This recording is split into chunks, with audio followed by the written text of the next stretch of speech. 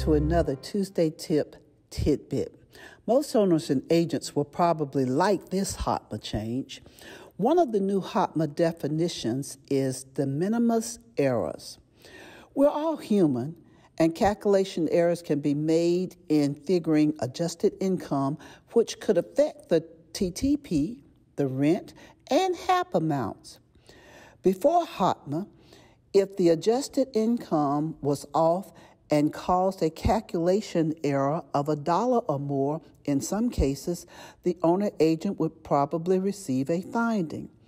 However, under the proposed new rule, the owner agent will not receive a finding if the calculation error is under $30 per month, which cannot be more than $360 annually.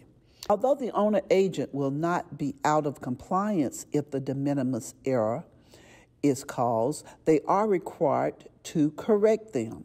Like any other calculation of final errors made, if the family has been overcharged for rent as a result of the de minimis error, they must be given a credit. If they were undercharged and the error was caused by the owner agent, the family will not be required to repay the owner agent. See you next time for another Tuesday Tip Tidbit.